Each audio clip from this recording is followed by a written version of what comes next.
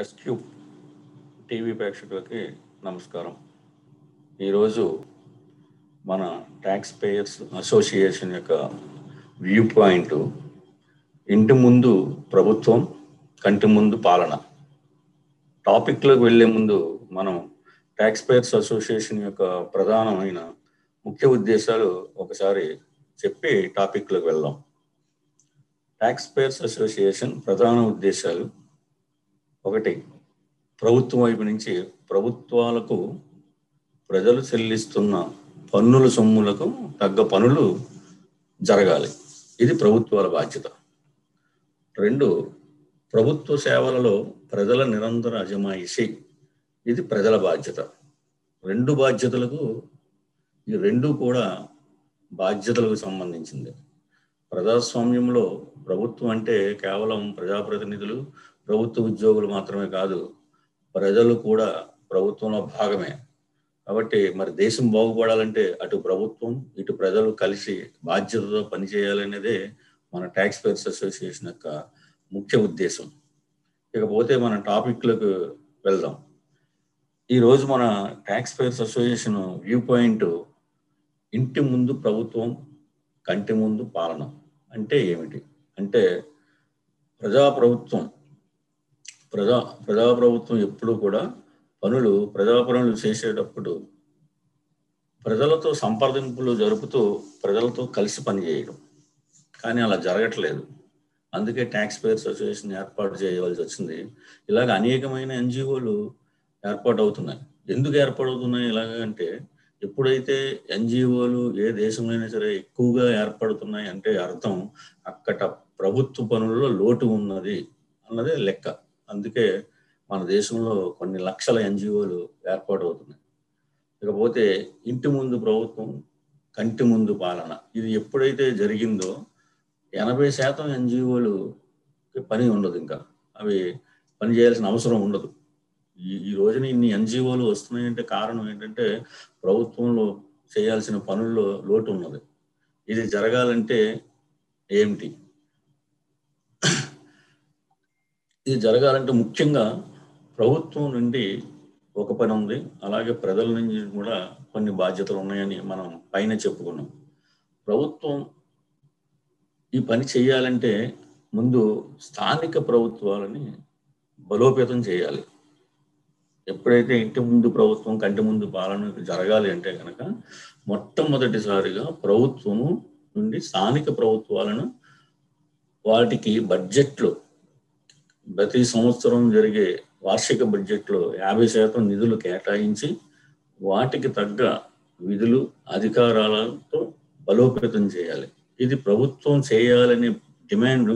ప్రభుత్వం చేయాలంటే డైరెక్ట్గా చేయమంటే చేయదు కదా. ఎప్పటి నుంచో చాలా మంది ఈ స్థానిక ప్రభుత్వాన్ని బలోపేతం చేయాలని చాలామంది మేధావులు చాలామంది చెప్తున్నారు, చాలామంది ఎన్జిఓలు. కానీ ప్రభుత్వాలు కాదు, ప్రతిపక్షాలు కూడా చేయట్లేదు. ఇవి ఎందుకు చేయట్లేదంటే అధికారాలు కిందకి ఇవ్వడం వాళ్ళకి ఇష్టం లేదు. అందుకే ప్రతిపక్షాలు కూడా ఏ రోజు కూడా డిమాండ్ చేయవు. ఎందుకంటే భవిష్యత్తులో మేము ప్రభుత్వంలోకి వస్తే మళ్ళీ మాకు అధికారాలు ఉండవు అని ఎంతసేపు చూసినా అధికారాలు, ఈ పదవి రాజకీయాలు తప్ప ఈ ప్రజా సమస్యల పరిష్కారానికి పనిచేద్దాం, రాజకీయం అంటే అదే కదా అనే ఉద్దేశంతో మాత్రం ఈ ప్రజాప్రతినిధులు కావచ్చు, ప్రజాప్రతినిధులు అంటే ప్రతిపక్షంలో ఉంటారు, అధికార పక్షంలో ఉంటారు. కాబట్టి ప్రజాప్రతినిధులు ఆ వైపుగా ఎప్పుడు కూడా పనిచేయట్లేదు.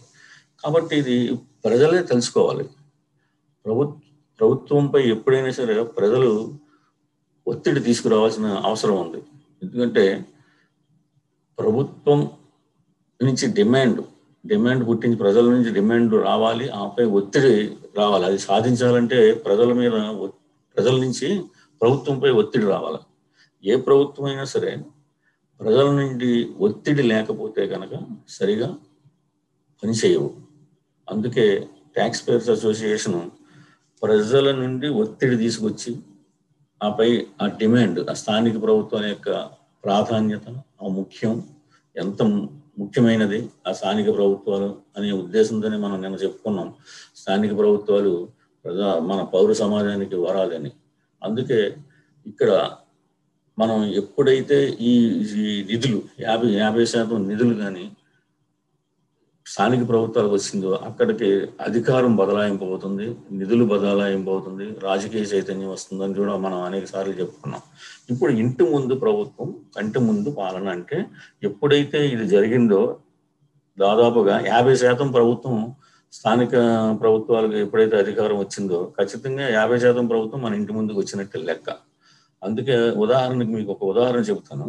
ఒక ఎప్పుడైనా సరే మన మన మన ప్రభుత్వ పనులు మనకు కావాల్సినవి ఏమిటండి? కనీస అవసరాలు, కొన్ని సౌకర్యాలు. కనీస అవసరాలు అంటే రోడ్లు, అలాగే డ్రైనేజ్ వ్యవస్థ, అలాగే మరి వీధి వీధి లైట్లు కావచ్చు, అలాగే రక్షిత మంచినీటి త్రాగునీరు, అలాగే ఎప్పుడైనా ఆహ్లాదం గురించి కొన్ని పార్కులు, ఇలాంటివన్నీ మనకి నిత్యము అవసరం. ఈ నిత్యము అవసరమైన పనుల్లో మనం ఎప్పుడైనా మనకి ఒక రోడ్డు పాడైతే ఆ రోడ్డు మనం వేయించుకోవాలంటే ఎన్నిసార్లు చక్కర్లు తిరగాల్సి వస్తుందో. ఆ కాలనీ అసోసియేషన్స్ కావచ్చు, అక్కడ సామాజిక పౌరులు కావచ్చు, కొంతమంది బాధ్యత గల వారు ప్రభుత్వాల చుట్టూ తిరగాల్సి వస్తుంది. అట్లా తిరగకుండా ఉండాలి అంటే కనుక ప్రజలలో ఐకమత్యం ఉండాలి.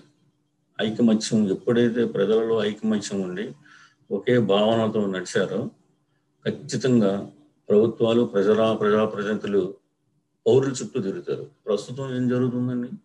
ఒక పని కావాలంటే ప్రజలు, ప్రజాప్రతినిధులు, ప్రభుత్వ ఉద్యోగుల చుట్టూ చెప్పులు అరిగేలాగా గింగిరాలు తిరగాల్సి వస్తుంది. తిరిగినా పని చేస్తున్నారంటే అరకొర పనులే. ఆ పనుల్లో కూడా నాణ్యత ఉండదు. ఇన్ని అనేకమైన లోపభూయిష్టంగా పనులు జరుగుతున్నాయి. మనం ఒక చిన్న సీసీ రోడ్డు చూసుకోండి. ఈ మధ్యకాలంలో మనకి ఎక్కడి నుంచి సీసీ రోడ్లు అయితే చాలా చోట్ల మరి 40-50 సంవత్సరాలు ఉండాల్సిన రోడ్లు కేవలం 4-5 ఏళ్ళు కూడా ఉండట్లేదు. ఒక్కొక్కసారి అయితే 6 నెలల్లోనే పాడైపోతుంది. ఎందుకంటే సరైన నిర్మాణం జరగక, నాణ్యతమైన అక్కడ చర్యలు నాణ్యంగా పనిచేయడం వల్ల, నాణ్యంగా చేయకపోవడం వల్ల, నాణ్యత లోపించడం వల్ల.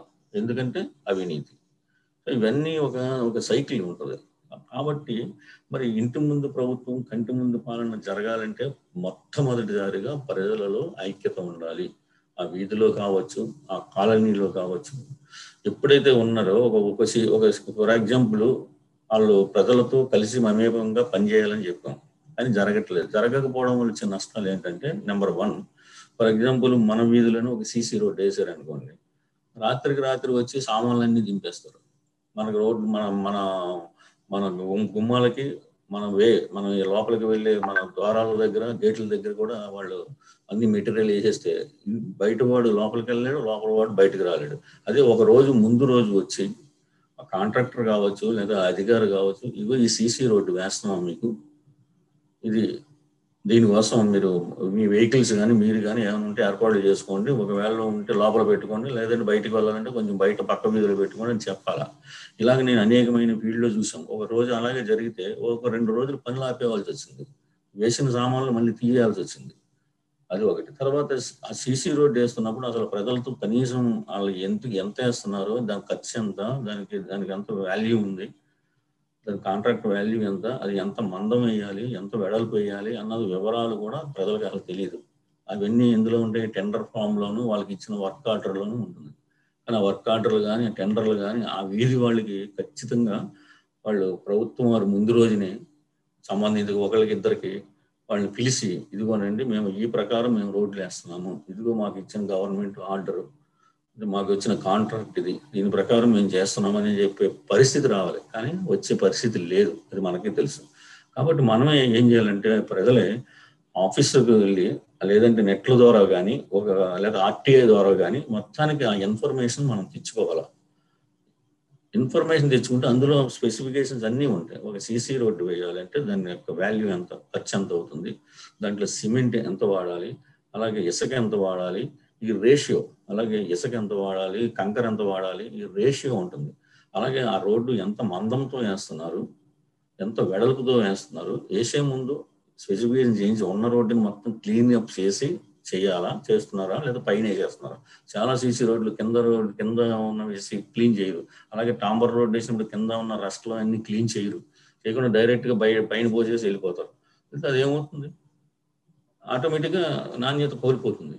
అలాగే మనం ఆ సీసీ రోడ్లు వేసినప్పుడు కానీ, ఈ బీటీ రోడ్లు వేసినప్పుడు కానీ అవన్నీ కింద క్లీన్ అన్నీ చేసినారా లేదా, చేసే అవసరం ఉంది కాబట్టి మనం అక్కడ పర్యవేక్షణ చేసుకోవాలి. అందుకే నేను ఏమంటానంటే ప్రజలు ప్రభుత్వ పనులలో ప్రజల నిరంతర అజమాయిషీ కూడా ఉండాలి.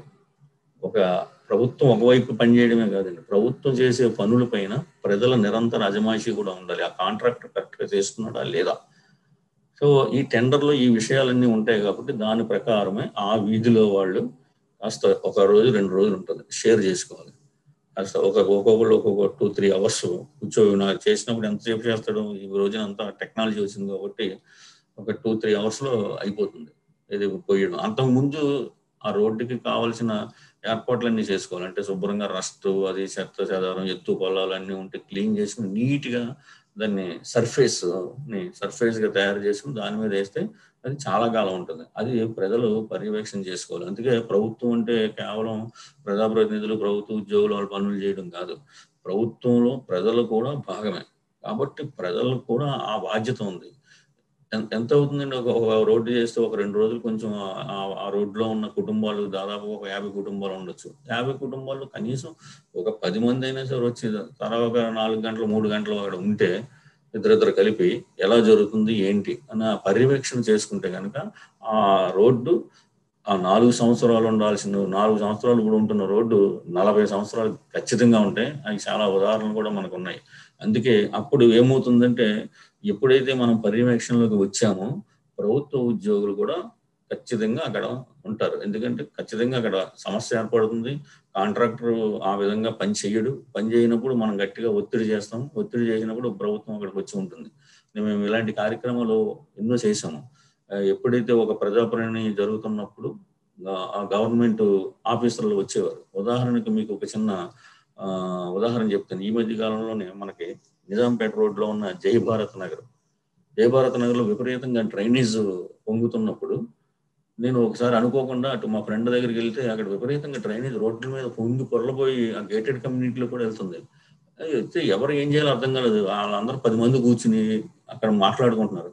ఏందయ్యా ఇలాగ పొంగుతుందంటే ఏం చేస్తాం సార్, గత 3 నెలల నుంచి మేము మరి మేము మొరపెట్టుకున్నా కానీ చేయట్లేదు సరిగా అన్నారు. వెంటనే అప్పుడు నేను ట్యాక్స్ పేయర్స్ అసోసియేషన్ తరఫున ఒక లెటర్ రాసి అదే రోజున ప్రజావాణిలో ఇచ్చి జనాలను కూర్చోబెట్టి ఎలా చేసుకోవాలి ఏం చేసుకోవాలి అని చెప్పేసి అక్కడే వెంటనే మన డీసీ గారికి కూడా ఫోన్ చేస్తే కూకట్పల్లి డీసీ గారు ఫోన్ చేశారు. ఇలా ఉంది పరిస్థితి, ఎన్నోసార్లు మీకు చెప్పడం జరిగిందంట కదా, ఇప్పుడు కాగితాలు పట్టుకుని మీ ఆఫీసుల చుట్టూ తిరగడం కాదు, మీరు ఇక్కడికి వచ్చి మీరు ఫీల్డ్లో చూడండి, క్షేత్రస్థాయిలో ఏం జరుగుతుందో చూడండి, మీరు ఖచ్చితంగా ఎప్పుడు వస్తారో చెప్పండి అని చెప్పేసి నేను మాట్లాడడం, అలాగే కార్పొరేటర్తో మాట్లాడడం జరిగేటప్పటికి అందరూ ఒక చోట ఉన్నాము. ఒక మాట కలిపింది. ఒక 10 మంది అలా గొంతు కలిపేటప్పటికి అధికారులే అక్కడికి వచ్చారు, కాలనీకి వచ్చారు. వచ్చి మొత్తం అంతా చూసి వెంటనే దానికి శాంక్షన్ చేయడం అన్నది జరిగింది. ఇలాగా ఇది జరగాల. ఇది జరగకపోతే కనుక ఖచ్చితంగా మనకి ప్రభుత్వ పాలన అంటే ఏంటో సంబంధం లేకుండా వెళ్ళిపోతుంది. ఓన్లీ మీరు పన్నులు చెల్లిస్తూ ఉంటారు తప్ప పనులు జరగవు. కాబట్టి మనం పన్నులు చెల్లించడం ఒక బాధ్యత అనుకుంటే దాని నుంచి మనం తెచ్చుకోవడం ఒక బాధ్యత. ఇది ఎవరి టైము ఉండదు. కొంత మార్పు రావడానికి ముందు మనం ఐక్యతతో పనిచేయాలి. ఎప్పుడైతే మనం ఐక్యతతో పనిచేసామో ఖచ్చితంగా ఉద్యోగులు, ప్రజాప్రతినిధులు మన చుట్టూ తిరుగుతారు. ఫర్ ఎగ్జాంపుల్ మీరు చూడండి, ఉద్యోగులు వాళ్ళ సంఖ్య గట్టిగా ఉంటే 1%, 2% ఉంటారు మన జనాభాలో. కానీ ప్రభుత్వం వాళ్ళకి ఎప్పుడు కూడా వాళ్ళ మాటకి మనం లెక్క చేస్తూ ఉంటుంది. వాళ్ళు ఒక్కసారి అసోసియేషన్ తరపున మేము ఈరోజు స్ట్రైక్ చేస్తామంటే ప్రభుత్వం కదిలిపోతుంది దెబ్బతో. ఎందుకని? వాళ్ళు ఐక్యత ఉంది. తక్కువ జనమే, 1%, 2% ఉంటారు. కానీ వాళ్ళు ఒక మాట అంటే ఐక్యతగా ఉంటుంది. అలాగే మనం కూడా, పౌర సమాజం కూడా ఖచ్చితంగా ఈ ఐక్యతతో ఉంటూ ఈ ప్రజాపనులు ఎవరి కోసం? మన కోసమే. మన ముందు జరుగుతున్న పనులు, మన కళ్ళ ముందు జరగాల్సిన పనులు మనకు తెలియకుండానే చేసే పద్ధతి అది కరెక్ట్ కాదు. కాబట్టి ప్రతి ఒక్కరు బాధ్యతతో వారి కనీస అవసరాలకు సంబంధించిన రోడ్లు కావచ్చు, డ్రైనేజీలు కావచ్చు, త్రాగునీరు కావచ్చు, వీటిపై మనం కాన్సన్ట్రేషన్ చేసి వాటిపై దృష్టి పెట్టి మన పనులు అవి మనకు ఉపయోగం తప్ప ఎక్కడో ఢిల్లీలో జరుగుతున్నవి అట్లా స్పందించట్లేదు. స్పందించవద్దని అంటలేదు. అన్యాయం ఎక్కడ జరిగినా మనం స్పందిస్తాం, ఎక్కడైనా మంచి జరిగితే దాన్ని ఆస్వాదిస్తాం. కానీ దానివల్ల మనకు వచ్చే ఉపయోగం చాలా తక్కువ.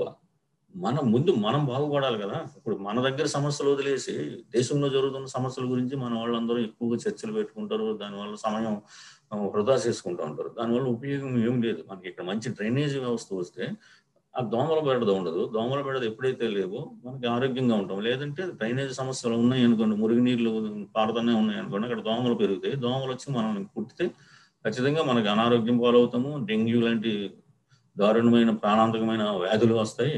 ఆ ప్రాణాంతక వ్యాధులతో మనం ఆసుపత్రులు పాలవుతాము. ఆసుపత్రులు పాలవుతే మనం ఆర్థికంగా దెబ్బతింటాము. ఇన్ని రకాల ప్రాబ్లమ్స్ ఉన్నాయి. అంటే ఒక మురుగునీరులో దోమ గాని ఉంటే ఆ దోమ వల్ల వచ్చే ప్రాబ్లమ్స్ ఎన్ని ఉన్నాయి చూడండి. అదే ప్రభుత్వం అక్కడ బాగా పనిచేసింది అనుకోండి, మనం పని చేయించుకున్నాం అనుకోండి, ఆ మురుగు లేకుండా మనం ఎప్పటికప్పుడు దాన్ని సెటరేట్ చేసుకున్నాం అనుకోండి, మంచి డ్రైనేజ్ వ్యవస్థను ఏర్పాటు చేసుకుంటే చాలా కాలం వరకు మనకి ఇబ్బంది ఉండదు. అప్పుడు దోమల బెడద కూడా ఉండదు. సో దాంతో మనకి ఎన్నో లక్షల రూపాయలు మనకే ఆసుపత్రులు పాలయ్యి ఖర్చు పెట్టాల్సిన అవసరం ఉండదు. కాబట్టి ఎప్పుడైతే మనం ఐక్యతగా ఉండి మనం ఫీల్డ్లో క్షేత్రస్థాయిలో మన పనుల మీద మనం అజమాయిషి, ప్రభుత్వ పనుల మీద అజమాయిషి చేస్తున్నామో ఖచ్చితంగా ఆ రోజు ప్రభుత్వం మన ఇంటి ముందుకు వస్తుంది. మన కంటి ముందు పని జరుగుతుంది. మన ఇంటి ముందు పని జరగడమే అదే పాలన. పాలన అంటే ఏంటండి? పరిపాలన అంటే ప్రజల పన్నులు సొమ్ములకు తగ్గ పనులు చేయడమే అది పాలన. సరే, మన ఇంటి ముందు ప్రభుత్వం వచ్చి మన కంటి ముందు మనకు తెలిసినట్టుగా పాలన జరుగుతుందన్నదే ఈ రోజు మన వ్యూ పాయింట్. ఇంటి ముందు ప్రభుత్వం, కంటి ముందు పాలన అనే దాని గురించి చెప్పుకున్నాం. నమస్కారం.